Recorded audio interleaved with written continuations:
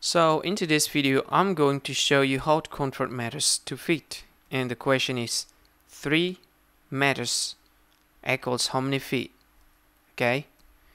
And then this is the formula that we'll use to solve the problem. So 1 meters equals 3.281 feet. And this is the answer section.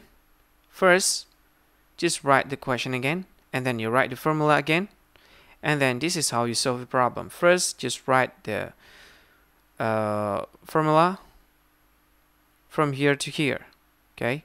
And then you multiply this number with 3 and this number with 3 as well. The reason why I multiply both numbers with 3 is because the only number we have from the question is 3. So to make an equation, then we need to put 3 here and 3 here as well. Okay, now we have 3 times 1 equals 3. Just like the question, 3 meters. 3.281 feet times 3 equals 9.843 feet. And that's all of it. That's the answer. Thank you for watching, and bye-bye. Hi, thank you so much for watching this video. Before you close this video, please subscribe by clicking this button, and if you find this video is pretty helpful, then don't forget to click this like button.